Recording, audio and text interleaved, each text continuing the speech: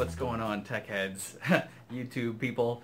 I am back once again trying to bring you guys just a little bit of again, aggregated kind of information regarding the CPU situation, which seems to be all the rage right now. Of course, you guys remember, again, 6 months ago or however long ago it was when it was GPU news every day between, AMD's Polaris coming out and NVIDIA's Pascal.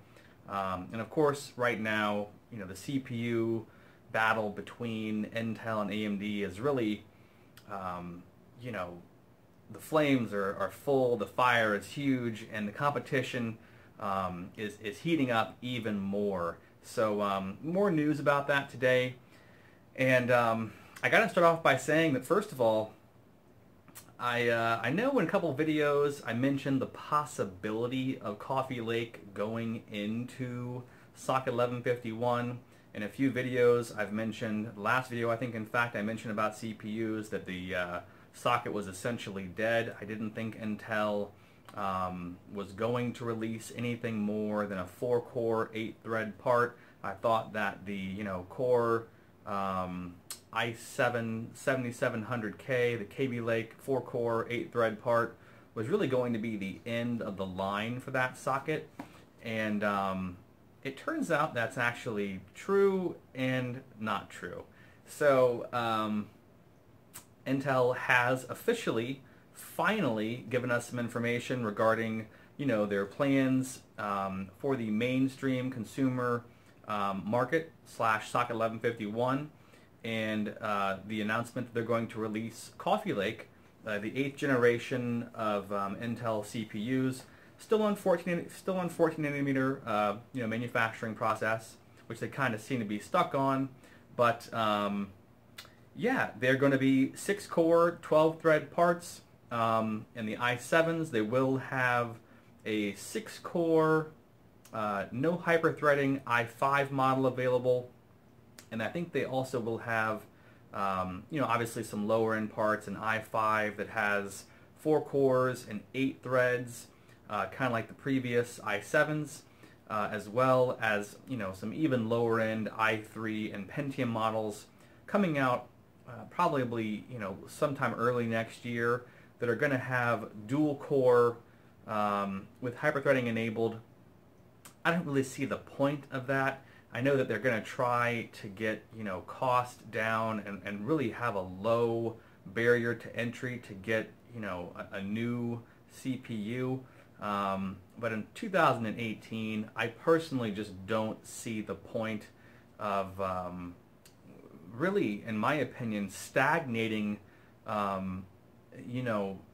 developers in terms of them being able to, create and optimize programs for more and more, CPU resources, cores, threads, etc. And I feel like Intel, by doing that, is really going to be holding back the entire software development community. But that's all I'll say about that. But yeah, these Coffee Lake CPUs are going to be available on socket 1151. Now, Intel is recommending that you have again, and this is why it was true and not true, is they want you to have a socket 1151 version 2 socket, and probably is going to supply additional power for some slightly more power hungry 6-core parts. They also are recommending that you have a Series 3 chipset, platform controller hub, PCH, whatever. So they may wind up being compatible with the H170Z 170 and H270 and Z270 motherboards and chipsets, but they may not. There's not really a guarantee there. Intel's yet to actually clarify that. It may be possible, it may not. But once again, you can see that Intel is just, it's like they nickel and dime you. It's like every time you want to upgrade, even on the same socket, for God's sakes, you have to buy another motherboard with a new, platform controller hub. And this is really one of the advantages of AMD, and integrating, the memory controllers in their CPUs with Ryzen, with Threadripper, with Epic. They don't have to have, an additional chip on the motherboard. It's going to inflate cost. It's going to use up more power on top of what the CPU is consuming. So anyway, I do think it's great news for consumers of Intel, mainstream motherboards. They're going to have at least a 6-core, 12-thread option available to them. The boost frequencies and the base frequencies look pretty good. Power consumption looks pretty good. All in all, I think these chips will do well to compete in the mainstream, at least better than Intel is doing right now. With they only have out quad-core 8-thread parts, and AMD's got obviously 8-core 16-thread parts out there. So they're just getting they're getting their asses handed to them in the mainstream consumer market right now. To combat that, again, they've added 2 more cores. Now they're not that far behind, just 25% in terms of core count, and they've upped their game in terms of the cache provided on these new 8 series chips. They've gone up to, I think it's 1.5 megabytes of L2 cache. Kind of like they increase the the cache, the L2 cache on their high-end desktop Skylake-sp parts, which it's great. To have more low latency cache is always a good thing. So you're getting a little bit more L2 cache, up from 1 megabyte on the previous 7th generation processors on that platform. L3 cache sees a boost.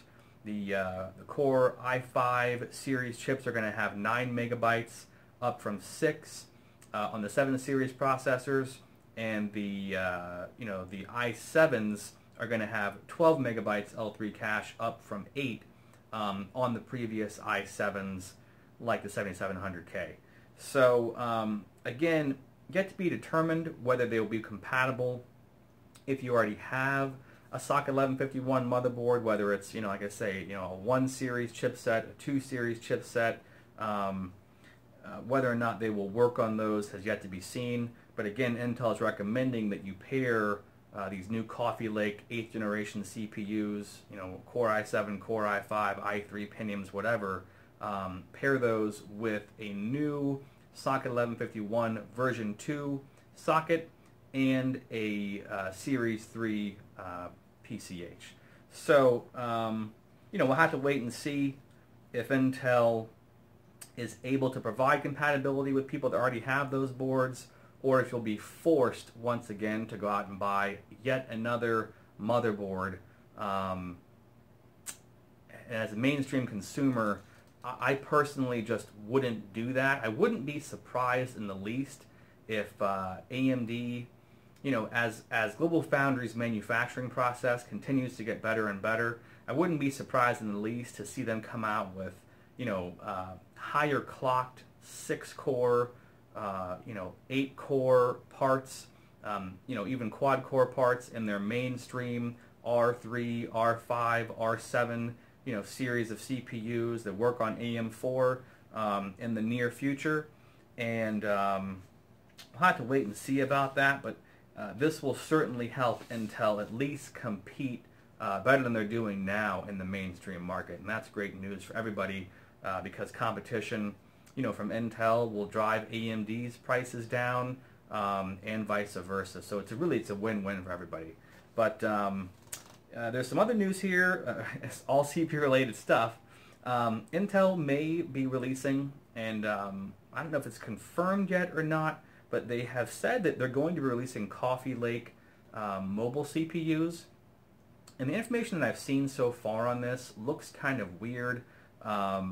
Apparently these are going to run at only like 2 gigahertz, but they will have 6 cores, I don't know if they'll be hyper-threaded yet or not, but it certainly, is a bump up from a quad-core part. And they will apparently feature, Intel's new, high-end integrated graphics solution, the GT3E, which is going to include things like embedded DRAM, kind of like talked about in my last video. The PS2 had embedded DRAM. The GameCube had a little bit of GPU, memory cache right on the GPU. The Xbox One utilizes ESRAM. This is a technology that really was come up with by a company called BitBoys, like way back in the day. And they just said, hey, forget having, we have a lot of things that happen with graphics that are called upon all the time. Why not just have a chunk of memory that resides right next to the GPU, where we don't have to go fetch it from the main VRAM? It's essentially a GPU cache. So hopefully that will really help performance of Intel's, integrated graphics solutions on their mobile and on their desktop, CPUs, really APUs at this point.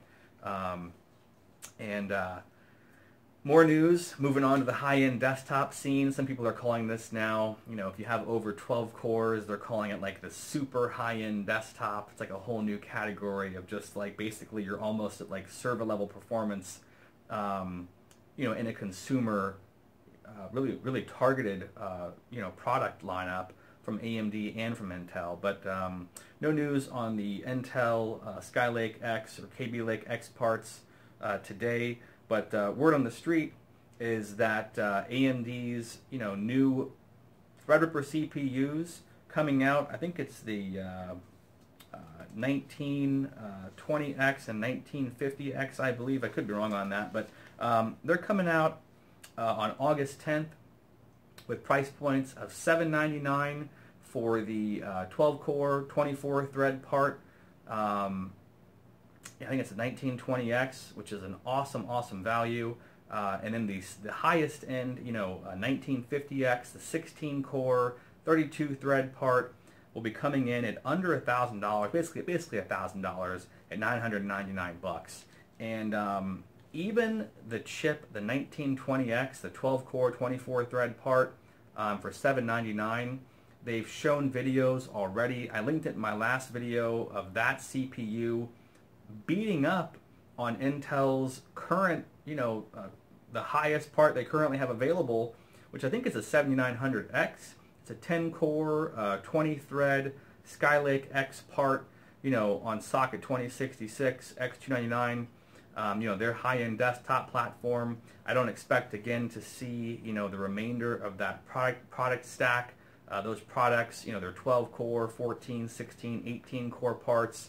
Until later in the year, September, possibly October. So AMD, with these chips coming out on August 10th, they're going to be wearing the performance crown, straight up, for at least a few months in the high-end desktop segment. Now, I'm not saying they're going to win every single benchmark. Intel does have,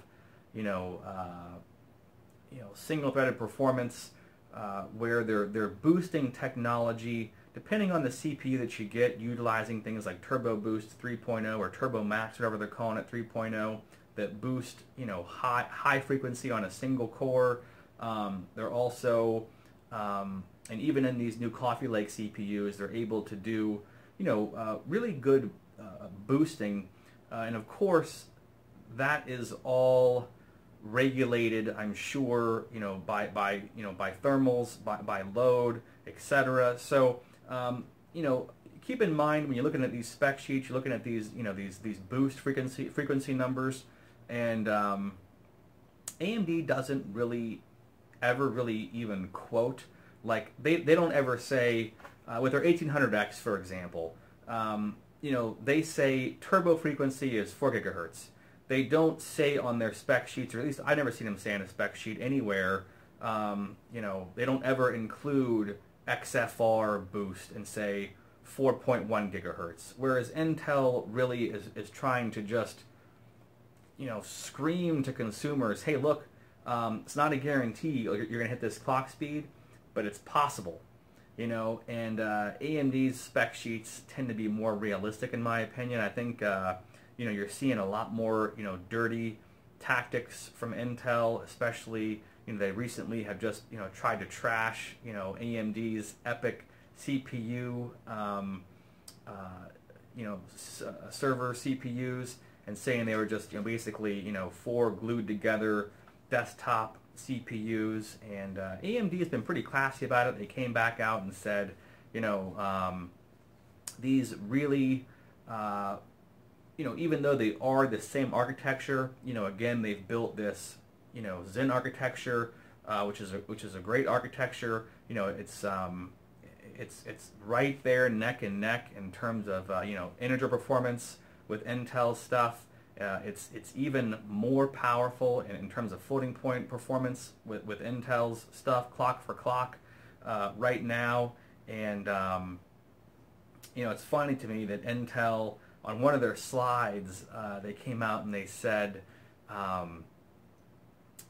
it was on one of the slides that they were trying to kind of bash AMD about the EPYC server stuff, and they said, they had a quote, and it said something about an unoptimized ecosystem, unoptimized software, and they had a quote from a guy, and some game developer surely, that said, right now games are not optimized for AMD's Ryzen CPUs, and Intel was trying to say that'll be the same case in the server market, where right now all the software that exists is optimized for Intel's CPUs, Intel's architecture, etc. I think it's kind of funny and kind of ironic that if you think about it, Intel really is shooting themselves in the foot with that statement, because what they're essentially saying, and this is completely true, what I've been saying now for months, is that the benchmarks being run today, I don't care if you're running these benchmarks on engineering samples of AMD's upcoming mobile CPUs, versus Intel's upcoming mobile CPUs. I don't care if you're running these benchmarks on mainstream CPUs, upcoming, or current from AMD, and Intel, high-end desktop, super high-end desktop from either company, or in the server and data center, market. The benchmarks being run today, and the benchmarks being run, for that matter, for the next probably 6 months, even further, these numbers are absolutely best case scenario for Intel. As AMD continues to gain market share, and again, you guys have seen the numbers where they're skyrocketing for AMD, and that's only having released, the R5 and R7 series CPUs in the mainstream market. Of course, they've got, the R3, kind of entry-level parts coming out for the mainstream here very soon. They've got the high-end desktop, super high-end desktop parts coming out. EPYC has been released to the market, so you're going to have, more and more market share taken away from Intel, and you're going to have, again, the software development community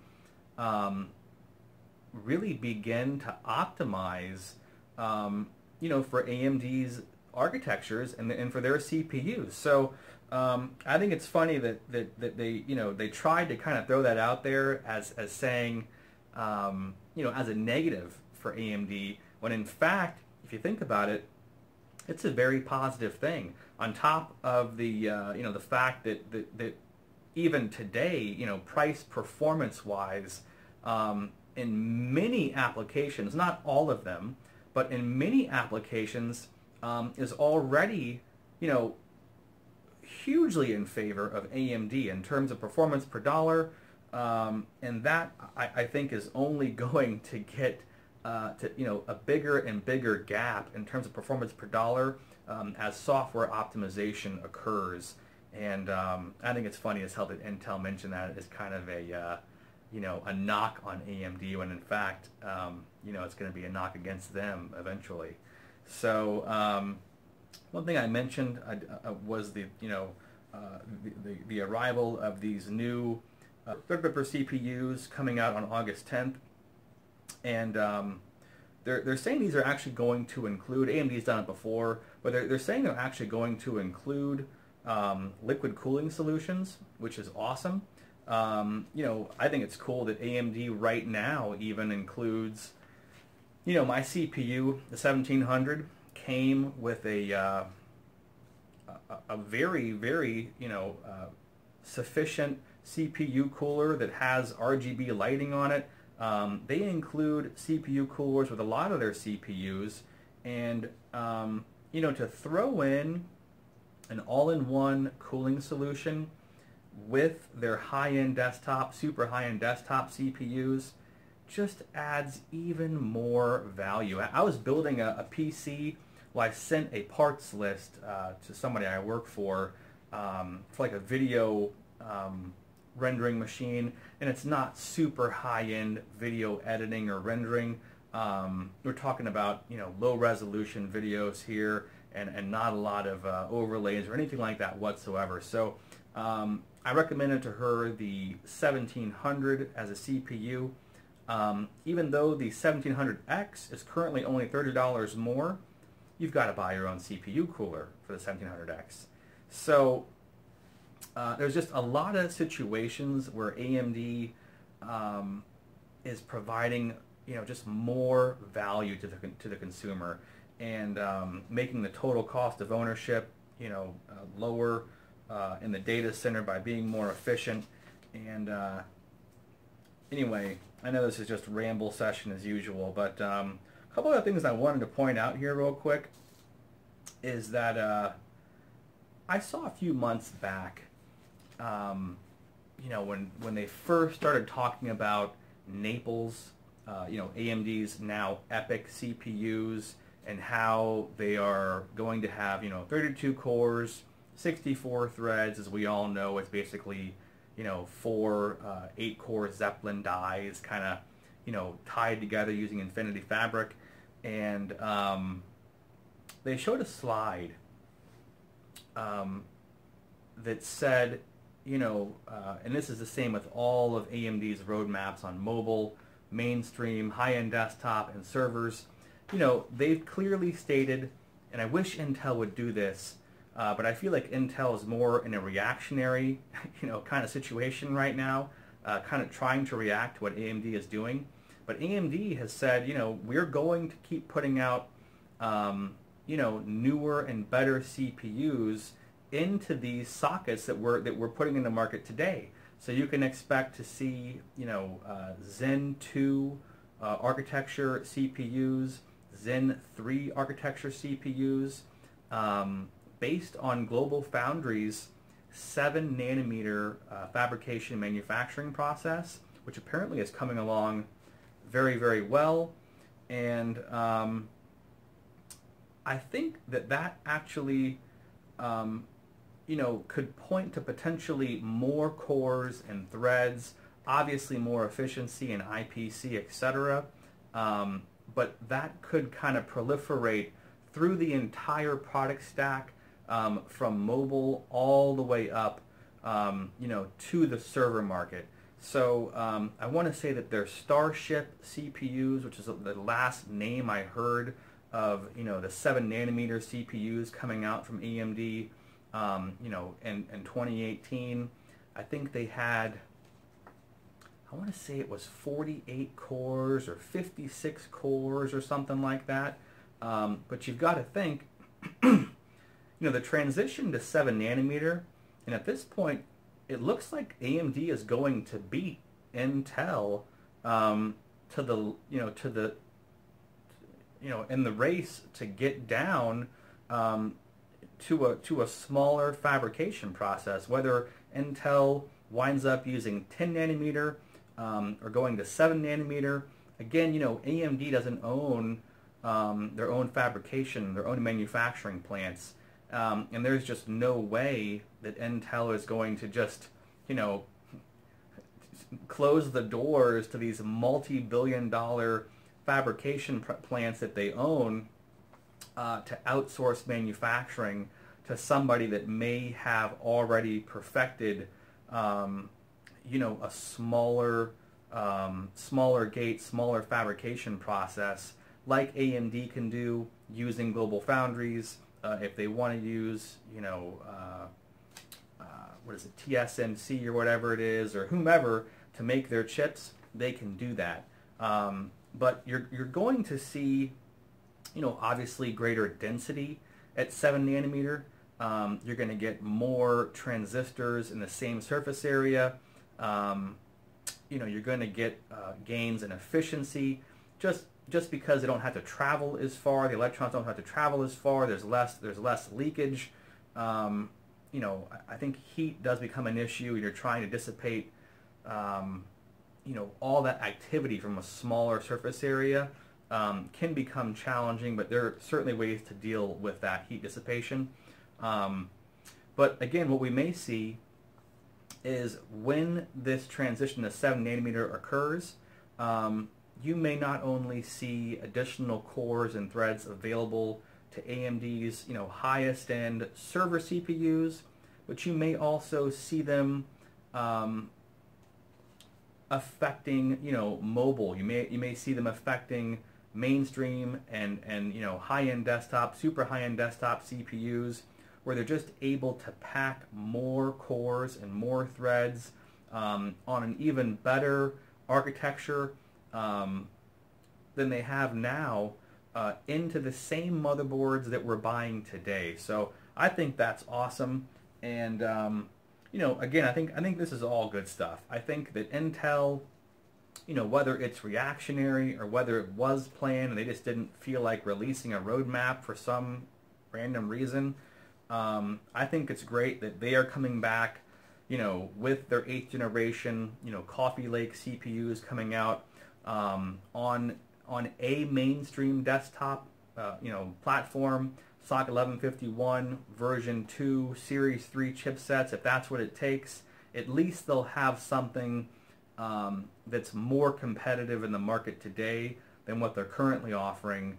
A socket 1151, 2 series chipsets, quad core chips, and those just aren't really cutting it, especially for the future, and especially considering the fact that Intel is correct.